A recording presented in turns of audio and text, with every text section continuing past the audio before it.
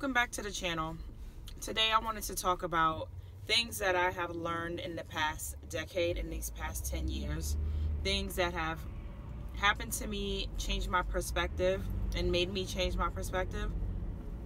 Changed the way I see things, changed the way I understand things, and just helped me learn who I am as a person. For the past 10 years, I have been living in Pennsylvania. I moved here from New York, from Queens, New York, and I love my hometown. But we decided to move out here to give our kids a better quality of life, a better way of life, and for the schools, they are really excellent. And we decided to do that. That decision and transition wasn't easy at all. It put a strain between me and my husband. But after a while, and that's just because I'm trying to keep it 100, it did put a strain on our marriage, the move, the decisions that we made. It was really, really hard in the beginning, guys. I was pregnant when we moved into this house. I was pregnant with my son, who was 9. And it was a really hard transition. It's dark as hell out here, and everything closes early. It was a big adjustment to make. And my husband works in the city, so he had to commute, and that was hard on him. It still is, because he still commutes. In the past 10 years, I have had a baby. I moved to a new state. I started college over again at 30, I think I was 35 or 36, and I graduated at 39. I started a new job and I was promoted twice. I have learned that I need to be patient with myself, because I don't give myself enough credit. And they always say give yourself credit, but since it's you don't feel like you deserve it. You don't feel like you even know how to give yourself credit, or you feel funny about giving yourself credit. Yeah, be patient. I learned to be patient with myself and to give myself credit when I know things, when I figure out things, and I don't make the same mistake again. And especially things with my kids or my husband or my job. Being patient with myself has given me a new perspective. I used to be very high-strung and rushed everything, and I learned how to just sit back and be still and listen and learn, and being patient with myself. And I want you guys to learn that too, to be patient with yourself. Just give yourself some leeway, no matter what it is. If it's, you're trying to clean up your credit, you're trying to get into a new career, you're trying to have a new relationship, you're just trying to get on with life, be patient and pace yourself, because rushing things, you make mistakes, you make decisions that you have to live with for a long time, if not the rest of your life.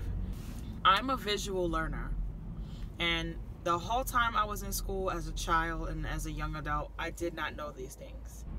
I struggled through school for a very long time because of this, and I have unofficially diagnosed myself with ADD, because when you read the symptoms and you see people and children who have ADD and ADHD, I was that kid, but I didn't know that. I would start one thing and not finish it and jump on to the next thing, or because I didn't understand something, I would give up on it and move on to the next topic or subject. And I didn't have anybody in my corner to push me and say, slow down, you know how to do this, take your time and think about it. Just think about it first. I did not think about things. I just, I gotta hurry up and do it. I gotta rush. No matter what it was, that's how I used to operate, and I don't operate like that anymore. And that's one thing I learned about myself. But being a visual learner, I have to see things be done before I can grasp the concept. It doesn't matter what it is. And at 41, I learned this at 39 years old, really. That's like 2 years ago. And at 41, it's starting to make sense. It doesn't matter what it is. When I get an email at work for work-related things, they're talking about systems and processes, and I'm just like, what? But I know now, wait until you get into your office, open the email, I have to print it out, I have to highlight and read things to make myself understand it better. Look at this traffic. I'm a visual learner, and there's nothing wrong with being a visual learner. If that's how you learn, that's how you learn. At least you're getting the job done and you're passing your classes. And not only just passing, but getting good grades. I was on a dean's list as an adult in college. So when I finally figured out my learning curve and how I understand and process information, it just helped me in that area. And now I feel better about learning things. I don't run from them. I just take my time. And that's the biggest thing that I learned, and the biggest thing that is helping me today. I just wanted to talk about a couple of things. We're going into a new decade. It's 2020, and I want you guys to have the best 2020, the best new year that you can possibly have. And I have to be at this meeting at 2 o'clock. So let me tell you about that also. I'm headed to New Jersey to my old team. My old manager is giving his quarterly meeting, and he invited all the members of the management team. So I'm going back to see a couple of people that I used to work with, but mainly because, number one, he invited me. Number two, he's gonna have pizza. Number three, I'm giving my own team meeting as a manager next Monday. So I'm just going to get some pointers, just to get some ideas on how to facilitate my own meeting. So I'm really excited about that. And at this meeting, I'm going to, I should have got off. And at this meeting, I'm going to present my team, which I only have 12 of them, thank God, with some Christmas presents or holiday presents, whatever. When I stop driving, I'll show you what I purchased for them. But I want you to come to Walmart with me as I buy them gift cards.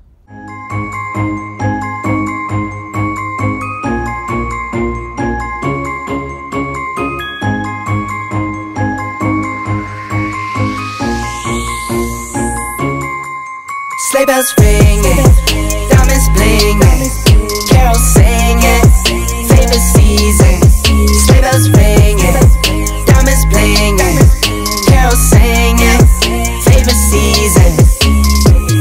They said, say Nick, what you got up in that? Alright, I'm about to walk into Walmart. I've never vlogged inside of a store, like by myself with this camera, so let's see if this is awkward. As awkward as I think it's gonna be.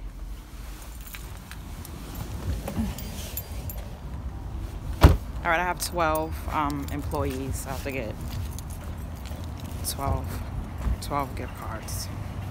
Sleigh bells ringing, diamonds blinging, carols singing, favorite season.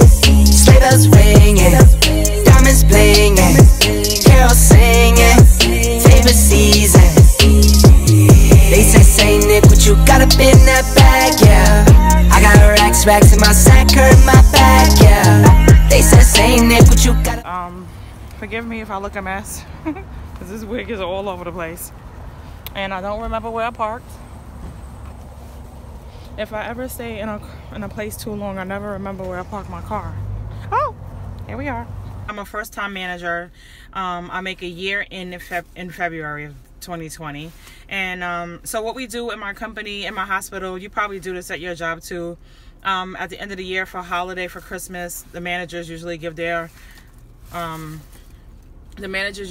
team, the people that they manage, gifts. So what I decided to do was I went to Dollar Tree and I got exactly 12 candy canes, because I have 12 employees. I got 12 candy canes from Dollar Tree, and I also got these stockings, mini stockings from Dollar Tree as well. I have different kinds. This one is just a plain one, satin stocking. This one has a picture of a little snowman or something on here. That one, then this is the same one, and these are plain again.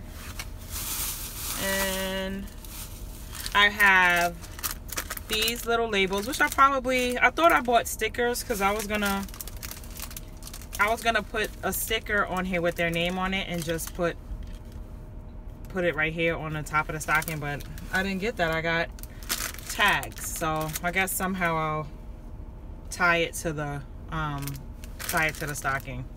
I don't know. I thought I had stickers. And then the last ones are these. So I got 2, and then I have these cards, which I'm gonna fill out and just say thank you for a great year, because guys, like I said, I'm a new manager, and this team was unique in that it's a different culture in that area, and they were really nice to me and very respectful.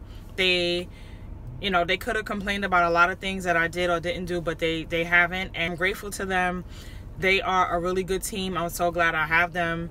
I tell them that all the time, but I definitely want them to know this time around that they have really been a good team for me, especially a new manager coming out of not having experience, but I've had experience with management, but as a supervisor, so it's different now when you're actually the manager of the supervisor too. You saw the cards that I got. I got 12 gift cards for them. This is the best one. This is really pretty. And then this regular one. And so you saw them.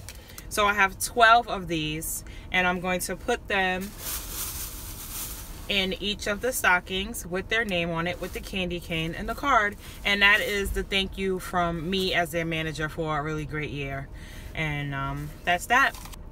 I want you guys to have a really good Christmas. I don't celebrate Christmas, but I want you to have a really good Christmas with your family and friends, and I hope that it's a great holiday for you. So I'll catch you in the next one. Bye.